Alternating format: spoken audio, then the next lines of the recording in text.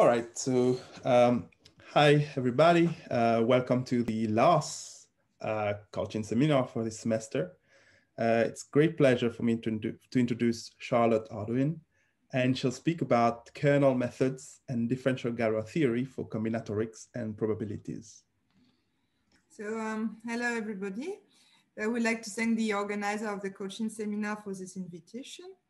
And my talk will be about some recent application of differential Galois theory to problems coming out of enumerative combinatorics and probabilities. So this will be quite an informal talk. So my aim will be to make you understand how starting from a function, a special function that comes out of combinatorics and probabilities, to satisfy the weird functional equation, one can, by specializing this weird functional equation over an algebraic curve, obtain a dynamical one, and in fact, a linear discrete order one equation. And this is to this linear discrete order one equation that we will apply differential Galois theory in order to obtain some algebraic characterization of the special function that was solution of the initial equation. So these applications, they combine algebraic geometric aspects, differential Galois theory, but also they are connected to some nice arithmetic question that I hope I will have the time to explain. Okay, so let me, okay, so I cannot move my slide.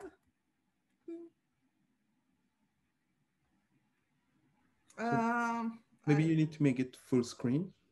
Yeah, I am in full screen, but usually I use the arrow of my laptop, but this is not okay. I'm sorry. Oh.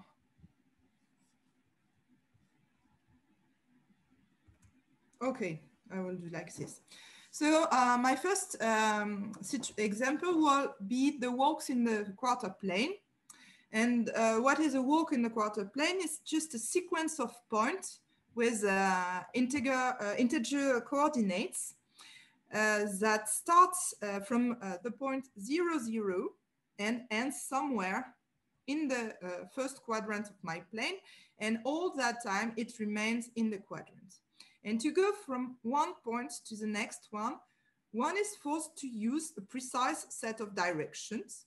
And this sets might vary if you choose another type of walks. So for instance, in my figure, I use a set of direction, northwest, northeast, southeast, and south. And these directions are encoded by pairs of integers between -1 and 1. The pair 0, 0, in fact, corresponds to the fact that you stay at the same place. And then you will assign the probability to each direction, the probability to go in that direction. And you will ask, what is the probability for a walk to go from 0, 0 to the point LS, the end point, in k steps? Okay, so let me be more precise. Okay, so a weighted model for a walk, it's just a set of 9 rational numbers, is DIG, who belongs to the interval 0, 1, and whose sum is equal to 1. The set of direction of this weighted model is just the set of non-zero weights.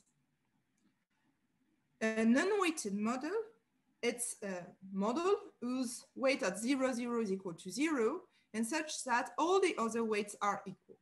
And then up to a rescaling, then you can assume that the weights are equal to 1 and forget this condition that their sum is equal to 1. The situation of an unweighted model corresponds to the initial enumerative situation. And in fact, it's really the counting problem. You want to count the walks that start from 0, 0 and go to the point LS in k steps. In this counting problem, we will, of course, attach a generating series. So we fix a set of weights, W, and we consider the following trivariate series. So you see here, X and Y are connected to the coordinates of the endpoints.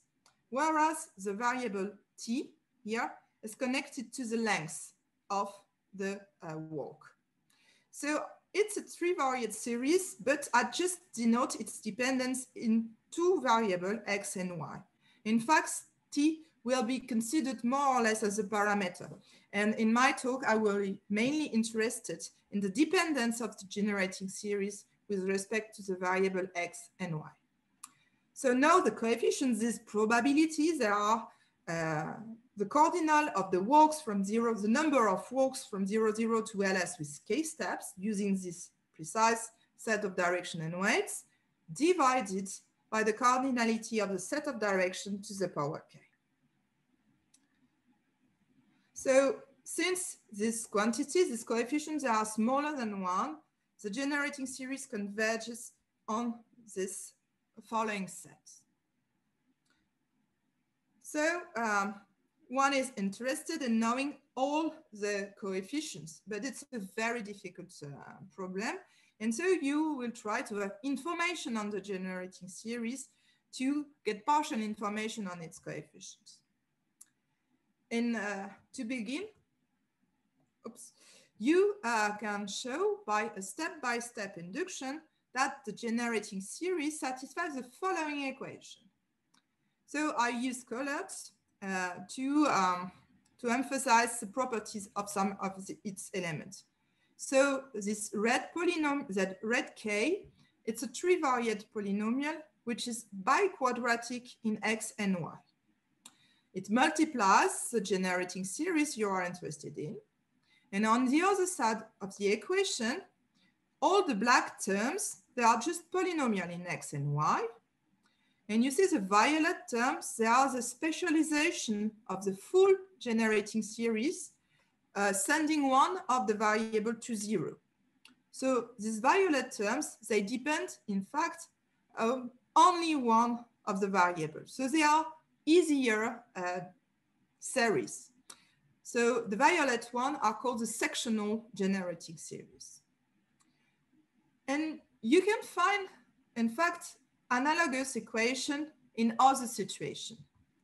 So for instance, for generating series for stationary distribution for random walks. So this time you consider random walks, really the probabilistic situation that are confined in the first quadrant.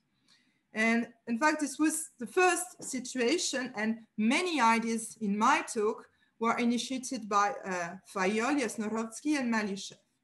Once again, in this equation satisfied by the generating series Pxy, you find your generating series in blue multiplied by a biquadratic polynomial. So here you have no t because in fact you are not counting the length of these random walks. The terms in black, they are polynomial in x and y, and the violet terms, they are function of only one variable. They are also unknown, but they depend only on one variable. Recently, we proved that a similar equation holds also for the Laplace transform of stationary distribution for semi-martingale Brownian motion confined in a cone. I will not define this probabilistic notion. So it has been introduced by Harrison, for instance, and just a rough idea of what it is. When you're considering a stochastic process, it's satisfied in a certain sense a stochastic differential equation. And when you take Laplace transform of a differential equation, then you find something more algebraic, which is written below. So the Laplace transform in blue is multiplied once again by a biquadratic polynomial. And on the other side of your equation, the gamma 1 and gamma 2 in black, they are polynomial.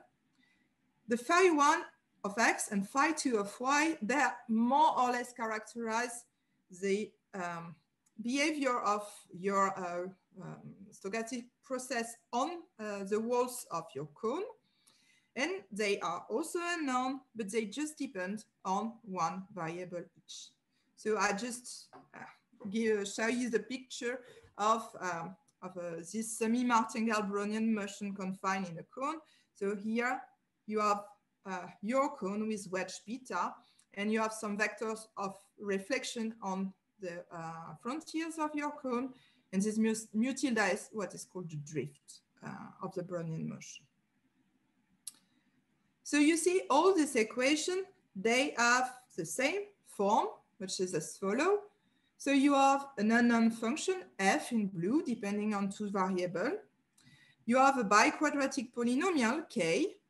On the other side of your equation, you have simple functions, which are polynomials, this b, a1, and a2. And you have also two unknown functions in violet, but both depending on only one of the variables. So the polynomial in red is called the kernel polynomial. And in fact, the idea beyond the kernel method is to specialize this equation on the zero locus of k, so that the complicated instances of your unknown function, this f in blue, will vanishes. And on the other side, you will only have f1 and f2, which are much more simpler to study. So you will study first the violet function, but since you have the full functional equation, knowing f1 and f2 will allow you to retrieve f.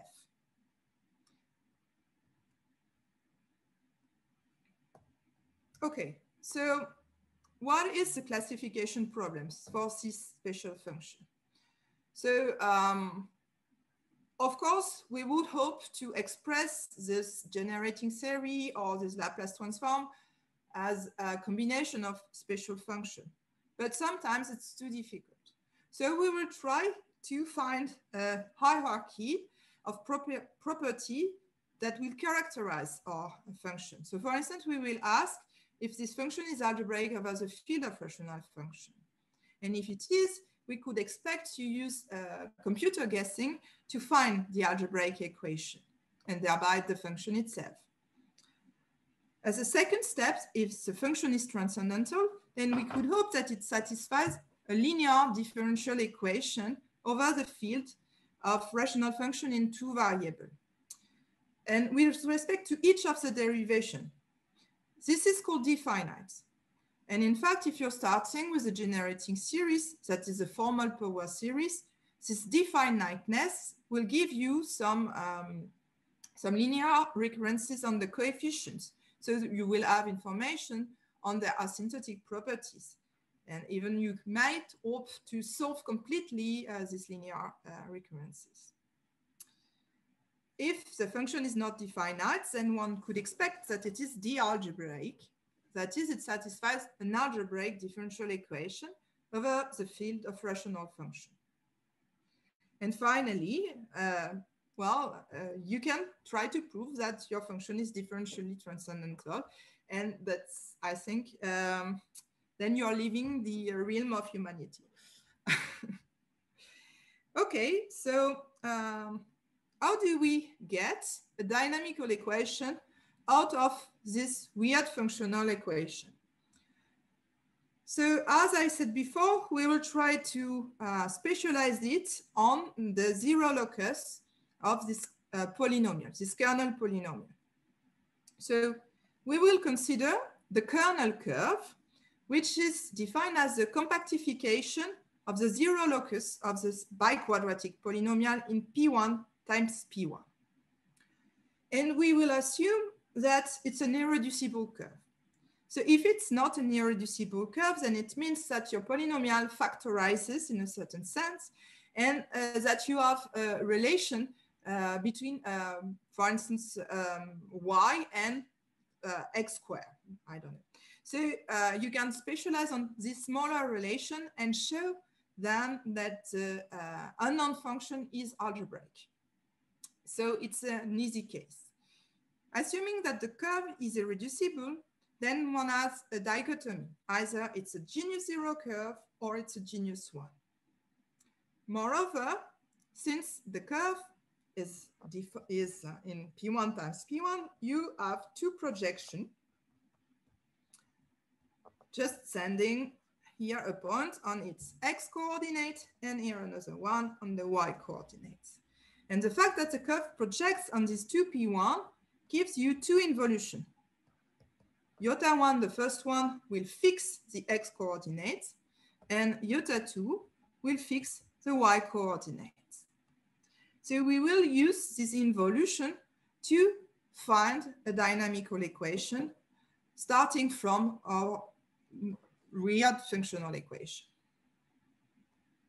Okay, so the composition of these two involutions is no longer, well, perhaps no longer a finite order automorphism, and it happens that it's the Q difference operator if the curve is of genus 0, and it's a translation by a point P of the curve if it's of genus 1.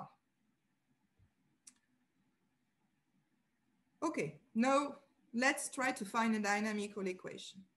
So I will evaluate the equation on the kernel curve so that the left-hand side vanishes. So let me rewrite my equation as follows. I divide by A1, and then I find that this and this, there are elements in the function field of my curve, and I will briefly denote them by G and H. So now I can use my first involution on the equation 1, and I find a new equation. But you see in this new equation, since iota 1 of x is equal to x, you find the same F1. Then you can just subtract these two equations in order to eliminate F1. And noting that F2 of y is fixed by iota 2, because iota 2 is the other involution that fixes y, you find the following equation, which involves only F2, and it's transformed by tau. So you see, this gives you an order 1 linear discrete equation in tau, which is inhomogeneous. Here you have an inhomogeneous term. So finally, you end up by studying an order 1 non-homogeneous discrete equation in tau. So you can play the same game with F1 and you will find another equation. So I cheated a lot by doing this small trick, but it's essentially the idea. So why have I cheated? Because this solution F tilde is an analytic continuation of the first function we were starting with. So it's kind of really technical to show that your generating series that is defined on a quite small open set can be analytically continued in a compatible way with the action of the involution and the automorphism. So this is a technical part. But at the end of the day, when you have done this work, you have a solution of an order 1 equation. Moreover, the coefficient of this equation satisfies some strong condition with respect to the involution. So for instance, here the coefficient A satisfies iota 1 of A is equal 1 over A. So just the norm of A with respect to Galois extension generated by iota 1 is equal to 1. And here you have also a condition on P. And the fact that these two coefficients satisfy such strong constraints with respect to the involution will also give strong constraints when you will study the differential Galois theory of the discrete equation. So now, since we are interested in the differential algebraic property of the solution of this equation, we can use, in fact, parametrized Galois theory for linear difference equation to study the differential algebraic properties of the solution F tilde over the base field, which is C of E, the function field of your curve, tau is the automorphism, and delta is a derivation who commutes with tau. So in the genus 0 case, in fact, C of E is just C of Z, and tau is just a Q difference operator, and delta is Z d over dz. When you are in genus 1, in fact, you can do a multiplicative uniformization of your kernel curve as follows. And then you can embed your field of elliptic function in the field of meromorphic function over C star. And then a translation by a point of the curve will correspond also to a Q difference operator. So then you just take the same derivation. Okay, so I will not give a lot of detail on this parameterized Galois theory, but I will just explain what kind of results we can have in a special situation. So I will go back to my example of walks in the quadrants. And I will assume that my curve is genus 1 and that I am studying such an equation where tau is the translation by a point of the curve. And I really like this situation because it mixed a lot of nice arithmetic. Okay, so let us go back to the initial situation. So the kernel curve here is contained in P1 times P1, but in fact, it's a general fiber of a family of elliptic curve, ET, that depends on this parameter T. In fact, my kernel curve was chosen for a transcendental value of T, and you have here a whole family of curve. Some are singular over P1. So you have an elliptic fibration, in fact. And the two involution, they correspond to the translation and whose composition is, to the projection. And two, it's just a translation by a point P of E. And in this talk, I will assume that P is non-torsion. If P is torsion, then you can show that the generating series is a zeta function, more or less a zeta function of an isogenous elliptic curve, and then you can show that it's definite. This translation by P, it's also something that moves in family. So once again, you have your curve, elliptic curve E, and you have your family depending T. Then you can do so that P, it's just the intersection of a rational section of your elliptic fibration, which I will denote by P. So this translation by P on my special fiber propagates on the whole family.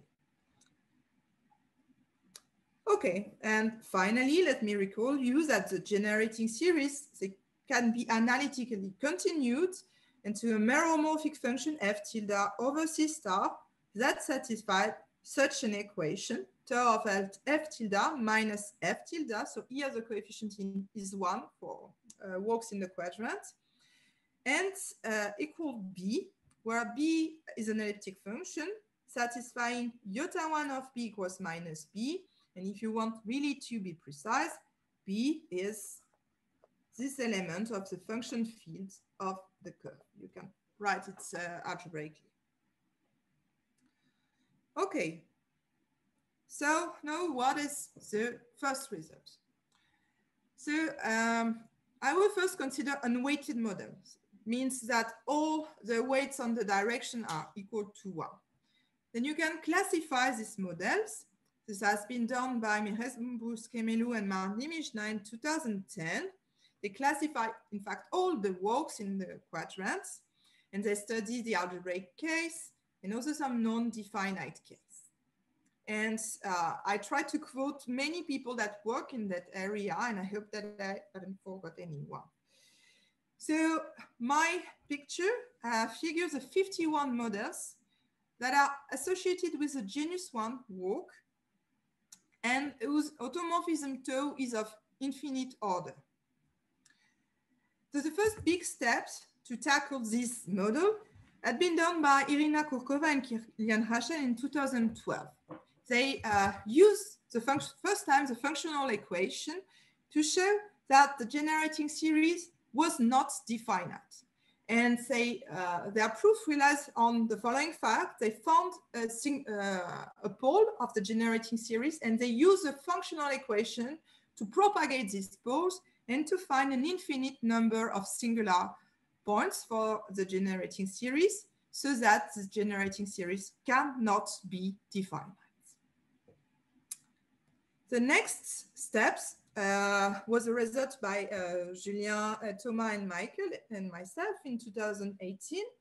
And we proved that the 42 blue cases were differentially transcendental and the 9 red cases were differentially algebraic. And these 9 red cases, they were first found by Olivier Bernardi, Mireille Busquemelo, and Kilian Rachel. And they even exhibit an explicit differential equation for these 9 cases.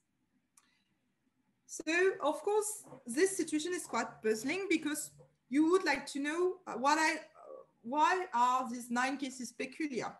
And also, could we extend this strategy to weighted model? Okay, so I will try to explain this in the, how many time I have? So you have about 5 more minutes, and then we can take a break and we can continue. So I will try to explain a little bit. Okay. So for instance, with Michael, we worked more and we proved, gave example for a weighted example. And for instance, this model, if you put weights on each direction, we can show that it's differentially algebraic if and only if the following condition is fulfilled by the weights. You can remark that if all these quantities, this DIG, are equal to 1, this quantity is automatically 0. So in fact, the 9 cases, there are nothing peculiar except the fact that they fulfill this algebraic condition. So let me try to explain how one can find this condition. Okay, so the first step of the study of the use of parameterized Galois theory to this Hardouin equation was the following. This is what we used in, with Julien, Thomas, and Michael. We proved that the following statements are equivalent. The generating series is differentially algebraic if and only if you can find a linear differential equation in B with constant coefficients such that this quantity is equal to tau of G minus G. More or less, we say that it says that the parameterized Galois group of this equation, which is a differential algebraic subgroup of GA, the additive group, will not be equal to GA if and only if it is given by a linear differential equation. It relies on this classification result. So you might think that trying to show that this last equation is satisfied is difficult. It's not easy, but we found a criteria relying on the orbits of the poles of B and with respect to tau and some residue computation. So we were able to apply this criteria to the unweighted model. But for weighted work, it seems a little bit difficult to use this criteria. So working a little bit further, with Michael, we proved the following. The generating series differentially algebraic if and only if, in fact, you can find such kind of relation, but with n equals 0. You do not have to derive B, which is much nicer. And this is essentially due to the fact that iota 1 of B is equal to minus B.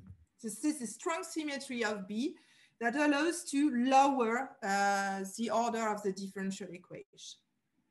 Moreover, we proved that this last condition is equivalent to the fact that 2 precise poles of B are in the same orbit with respect to the action of tau. And this condition is much nicer to test. And I will try to explain why it's easy to test. It's quite easy to test. So remember, my curve is in fact a curve defined over Q of t, and it doesn't descend to Q. It's a non-isotrivial fibration. And then you have what is called a height. So the Nérontate height.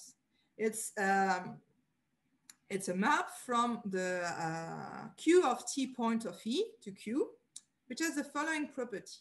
The height of a point is 0 if and only if this point is torsion. If two points are connected by a linear relation, then the height here of m is equal to n square height of n. And for the spatial point we were considering, the height is computable. And it's computable up to a finite number of possibilities. And here, the fact that it's computable relies on the theory of Mordell-Weil lattices for rational elliptic surface that I have no time to explain, of course. But this is really this fact that will allow us to, in fact, test our orbit condition. So let me tell you how this works. So we want to test if m is equal to tau to the n. So an elliptic curve, since it's an abelian group, you can choose to select the zero of your curve as you wish.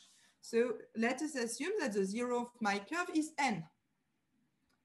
Then I have tau of n is equal n plus p, and it's equal to p. Okay? So tau to the n of n is equal to np. Therefore, if m is equal to tau to the nn, this is equivalent to m equal np. Thus, computing the height of m, we know that m is equal to tau to the nn if and only if the height of m is equal to n square height of tau of n, that is n square the height of p. So we compute the height of m and the height of p up to a finite amount of possibilities, and this will determine the finite amount, the finite potential n, such that m is equal to tau to the nn. And since we have a finite amount of integer, then we just compute tau to the n, and we compare it to m. And this comparison between m and tau to the nn gives you the algebraic condition on the weights. So this is a complete algorithm. So I went, sorry, very fast. So I wanted to give a panorama, and in fact, there are many perspectives to this work. So for instance, people are interested in walks, three-dimensional walks that stay in a Norton. And for that work, you will replace the kernel curve by a kernel surface, which is in fact given by a three-quadratic polynomial with three involution. So these surfaces are called Veller surface, and they are also very nice, and they are K3 surfaces. So you can try to play the same game, but the situation is in fact a little bit more delicate because you have a lot of section, in fact, because you have this guy. So you have many ways of going out of your orthons. Another situation, which is also very puzzling with respect to algebraic geometry, is when you consider walks with large steps. Instead of doing a step of length 1, you do a bigger step like this. And in that situation, the kernel curve is no longer given by a biquadratic polynomial, so you have no longer this two involution. So you need to figure what you can do to replace, to find new idea to replace this involution by other automorphism. And finally, so there are also many probabilistic situations where you could expect to have also higher order equation coming out of this weird functional equation. So I will stop there. Thank you for your attention. Thank you. So let us thank Charlotte. Do we have any question at this point? Well, let me maybe ask a short general question. So once you have the full classification, who is the algebraic, the transcendental, and so on, is it possible now look combinatorially and say that, well, typically if you have like southeast step, you're hopeless, or typically if you have, I don't know, two steps in opposite directions, it's bad. So going back from algebra to combinatorics, can you say something about what are these good and bad sets of steps? At least on like okay, rule of thumb level. I'm not sure that I completely understood the question. In fact, so what we proved with Michael is that this differential, this classification does not only depend on the direction, but depends on the weights. So when you put weight 1, the classification is complete. Ah, okay. It's complete. So it's yeah. I was done. asking about weight 1 actually. Yeah. So I was asking about station when it's complete. It's complete. Everything yes. is well. So you have differential transcendental function, but so I don't know what you can expect about this function. But in the other cases, in the differential algebraic cases, you know the differential equation, and so it's really complete. Perhaps the only remaining, no, it's complete even in because you might wonder if this generating series are differentially algebraic in the t variable, but it's also almost done. For unweighted model, it's everything is done. Maybe I can say something to this question. For instance, there are some small things known. If all the steps lie in a half plane, for instance, so that's some combinatorial fact, then we know, something about the generating series. It says something. Ah, okay. It says something. So there are some small things like this, and there I think are some facts concerning symmetries. But in general, no. There's I haven't seen a really good interpretation that if you have walks that contain a step in the eastern direction, then it's always this. That's what I was kind of wondering, but because in the proof that Charlotte has shown, the steps were encoded into the kernel, and the combinatorics was not it was kind of implicit, right? So I was wondering whether one can go back, but it's really not obvious, in fact. So so you have some kind of combinatorics when you are computing the heights. It depends on the position of some points. But well, the purely combinatorial explanation on the weight and on the direction, I think it's not easy. Oh, but I that's great. tried to find something I was dreaming about toric varieties and explanation coming from that realm, but it's really not obviously connected to. Yeah, thank you. I understand better now. Thank you very much. But that's good since algebra is unavoidable. I'm happy to hear that. Okay, so I think we have a question from Jason, and then we'll take a break. Go ahead, Jason. Oh, hi. Nice talk. So I wanted to ask, it's maybe hard to formulate this question, but if you think of your steps as being letters in an alphabet, then the walks that stay in a certain region corresponds to a certain language. And I'm wondering if there's some way of quantifying the complexity of the generating functions and comparing it to the complexity of the language. For example, if you have something like Chomsky-Schutzenberger theorem, it says context-free, unambiguous context-free languages have algebraic generating series. Maybe you have that this language is context-free when the generating series is algebraic, or? Yeah, I have no idea, but I found this interpretation really nice. So I don't know, and I don't even know if people had thought about this before. So perhaps, but do you know, Michael, this kind of interpretation? No, I'm curious how you would incorporate the fact that you can't leave the quadrant into rules for the language.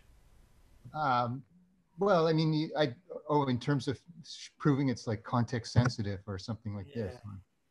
Yeah, that's the question, right? I mean, certainly some of these will be regular languages, I guess, right? If you just again, well, I mean, if you can never hit the boundary, yes, but in general, it seems like, well, I guess that's the problem.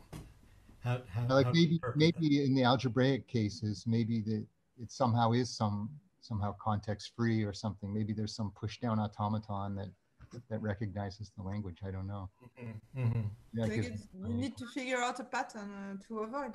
I don't. Yeah. No, it's an interesting, very interesting question. Well, the question was when the step sets has a repeated entry, what does it mean? What do you mean by a repeated entry? So Yeah, the weight is twice as much of some other thing? Well, No, it's a double arrow. Could that be what it means? I mean, yeah, that would be a sensible interpretation, I guess. Although, in other words, if all the steps are weight 1, and then when you repeat it, it actually means one of the steps is weight 2?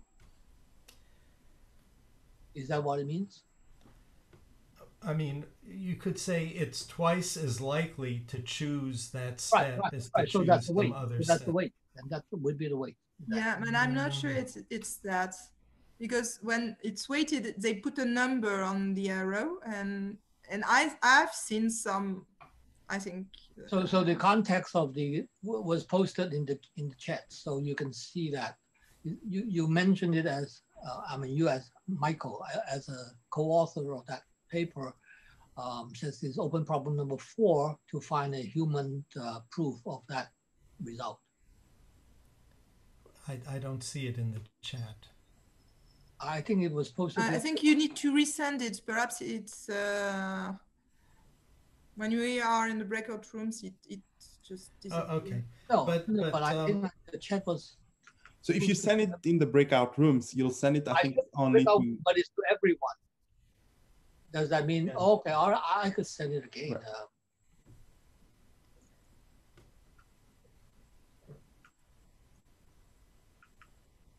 Let's try again.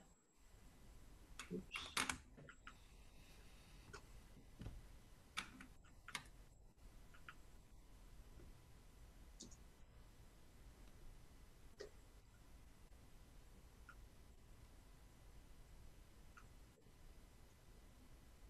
I think William's comment is in the chat, so it's open problem 4. So this is the paper that has that entry. It was the open problem. I didn't have is to find a human proof. I mean, for that computational result. But my question is that you said note the double -1 step. So I want to understand what does that mean. It could mean what Michael said, of course, and it would make a difference, of course. Yeah, I mean, if you assign different probabilities. So Jason was thinking about a coloring of the arrow. I really I don't know. I've seen this kind of pictures of models with double arrows, but yeah, I don't know can't what remember. the double arrow means, but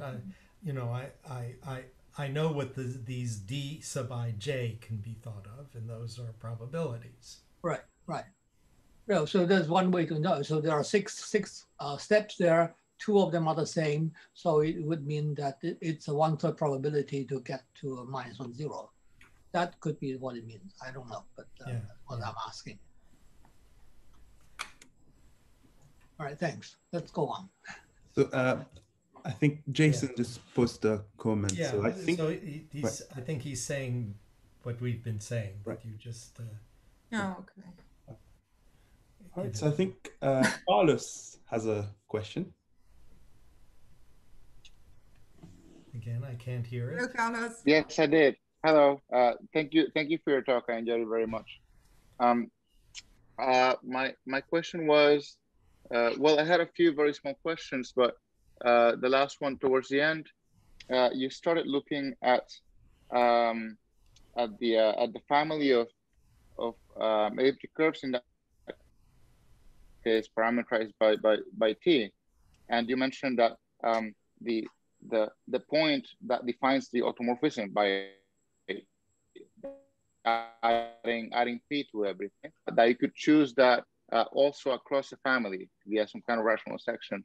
I'm wondering, in the few points where the elliptic curve degenerates, does the point corresponding to that bad fiber still have a meaning? Like maybe in that case, the elliptic curve descends to just being like some kind of P1, and then the point in rational section is like a Q automorphism now. Is that what happens, or is it just weird and you take it out? Well, not really, but this is precisely where this, the intersection of this section with the singular fiber that allows to compute the height. This is precisely, all the information is contained in this intersection of the section with the singular fiber. And some of these singular fibers are classified by Codera classification. They can be much more complicated than just a P1. They can be cycle of P1s or even a worse thing. So this is where when you blow them up, they become this. Our computation comes. Yeah. And in fact, I just recently thought of this question, and I found in fact also interesting to think of that. You have a difference equation which is parameterized by t, and you could wonder if you can retrieve the information of the full Galois group from its specialization at for instance the fiber where the translation is torsion. It will be a little bit in the spirit of the Grothendieck conjecture. So I wonder if it's true, for instance, or if it's enough information. Because I think that if you're taking a non-torsion section, then you can, I think you have an infinite set of values so that it's specialized to a torsion point. Or perhaps I'm mistaken. But I think it opens some perhaps nice question.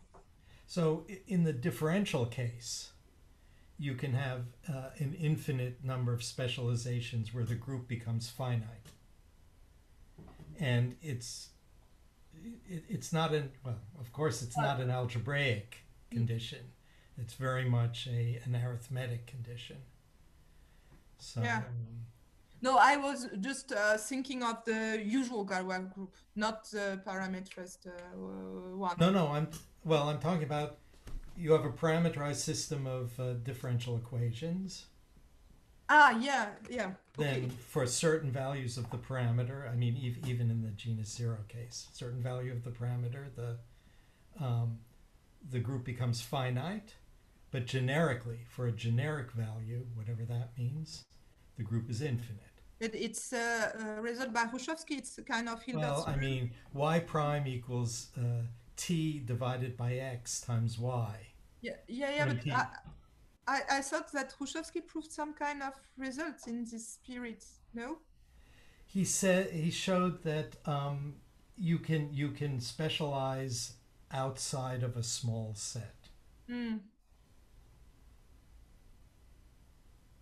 Yeah, that's true. Generic, he somehow gave a sense for the exceptional set. But my question was more, in terms of, is there some analogs of the curvature criteria? In the difference case? Yeah. I don't know.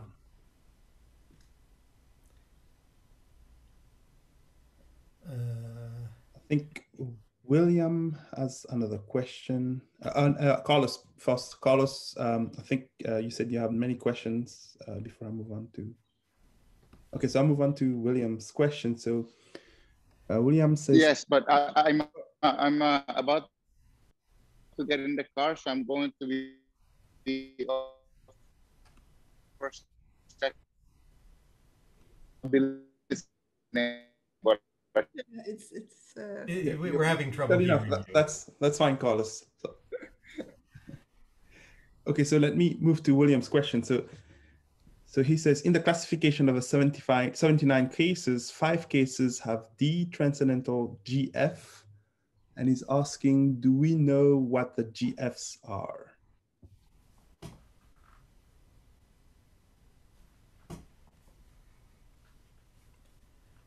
I mean, they might as well be gamma functions, but we don't know. So Yeah, I guess the question is, could you solve them in terms of well-known d-transcendental functions? Well, I was trying to see if there are other different transcendental functions other than gamma function. So I think they have integral expressions. Because, well, for instance, the method of Kilian Rachel and Irina Kurkova, it's using boundary value problem. So they use integral representation, but so it's not easy to see what it can gives you as function.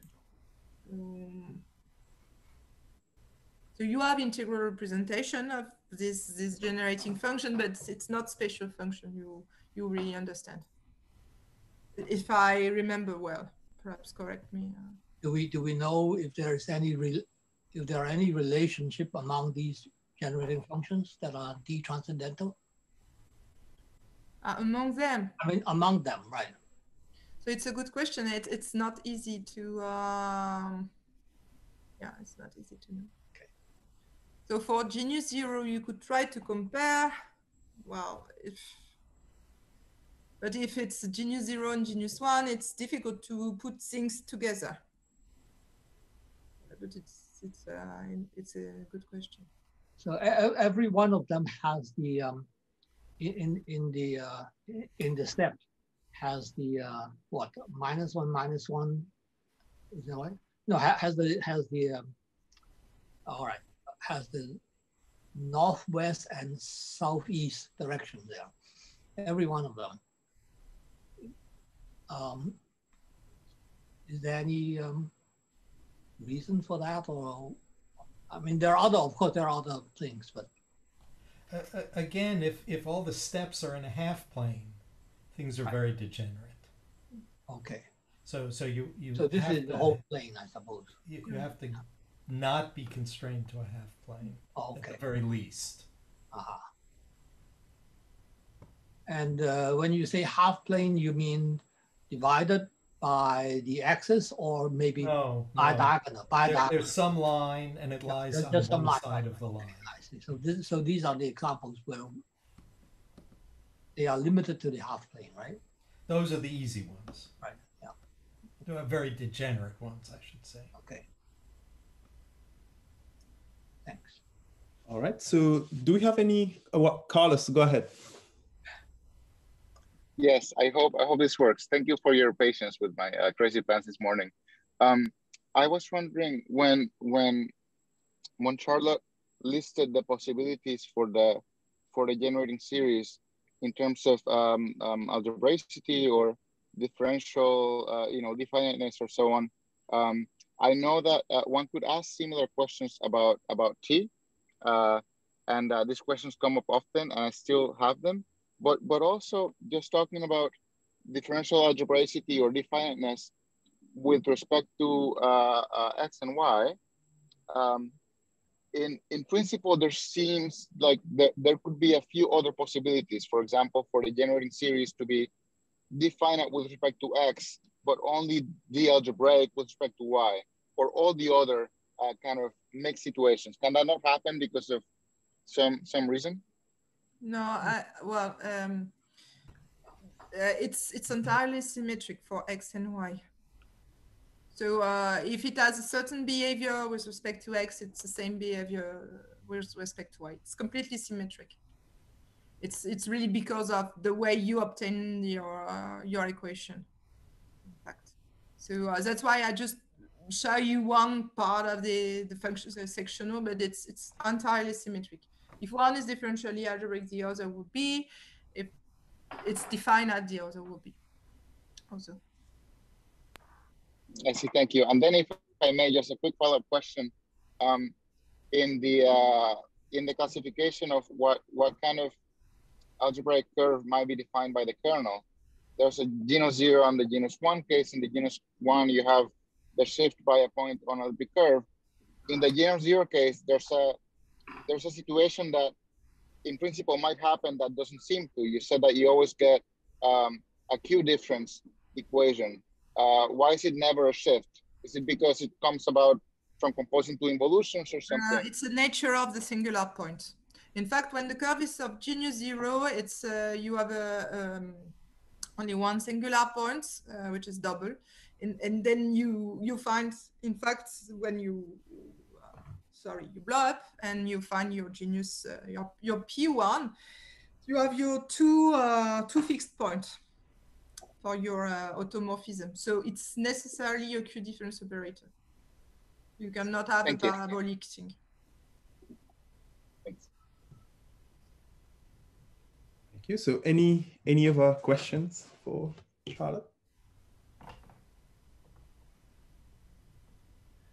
So I think if we don't, then we've run out of time. And so let us thank Charlotte again for the very great talk.